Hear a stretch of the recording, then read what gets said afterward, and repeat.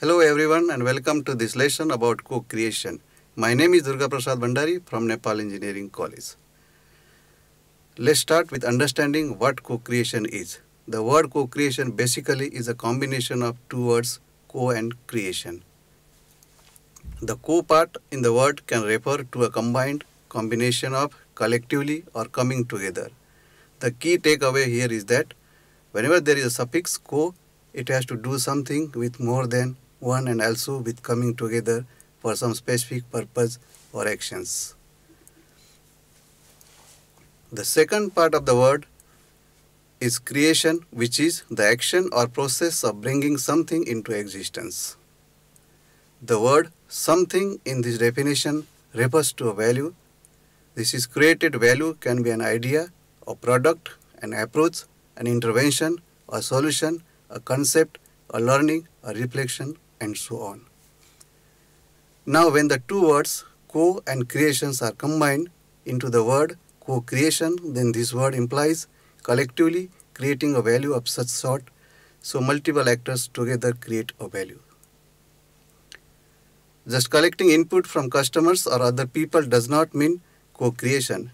The objective of the co-creation should be that all parties play an active role and the value should be mutually created. What is the difference between teamwork and co-creation? In classic teamwork, you work together with your team to achieve a common goal. For instance, you work together on finding a solution to a certain problem. In co-creation, you involve various people who are in the same way involved in your project creation phase, which means that you will collaborate with your team as well as with people outside your team who are relevant for the project you work on. You will seek out everyone who is or will be involved in your project and look for insights and ideas together with them. This way, you expand your team with all the project stakeholders from which valuable insights can be gained and possible errors can be avoided. Let's have a look at how the concept of co-creation has been evolving over time. One can say that co-creation among individuals has always existed in various ways with families, tribes, and small communities, etc., and that it played a crucial role in the development of human civilization from ancient times.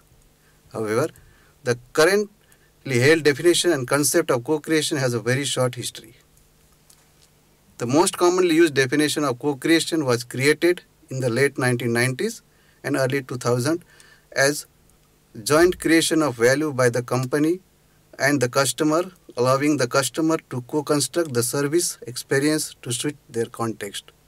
It describes a new kind of relationship between customers and companies where customers are always involved in development process to define the value of a product or service for themselves. This marked the shift to a more participatory process where relevant stakeholders together with the team create value. Now let me explain a three-step approach for co-creation. Step 1 is to identify and select relevant stakeholders. The very first thing that needs to be considered in a co-creation activity is that there is an involvement of more than one actor. Not only your own team is working on this project, but you also involve external stakeholders. Try to list all the people who are directly or indirectly influenced by your project. These can be potential customers, users, or others that might have interest. After the listing, you can select the key stakeholders that you would like to co-create with. The step 2 is to understand your co-creators. Once you identify the actors to co-create with, it is important to get to know them by doing some research. Who are they? Try to observe their behavior and interactions, do a need assessment, set up interviews in order to get valuable information for your project. This step really requires active participation of all team members and stakeholders. You can stimulate this, for example, by asking open-ended questions as a conversation starters. Step 3 is to co-create. Now you have obtained an understanding of who the co-creators are. You can start with a co-creation session in which you work together on tasks such as understanding the problem, idea generation, or validation of the problem solution fit. Now let me give you some tips on how successfully co-create. Since there will be various peoples involved in the co-creation process, you might come across conflicting ideas and different point of views. Managing all this and making most of the co-creation session is really a challenging task. Try to stimulate an open discussion by respecting all different ideas. Similarly, unclear expectations and role might also cause conflict. So make sure there is a clear role and task division in your co-creation team, and try to get to know each other and initiate trust-building exercise to strengthen the willingness to co-create. Make sure that the involved people from outside your team feel safe in the project environment, as well as by respecting and acknowledging the involvement of each co-creator in your session.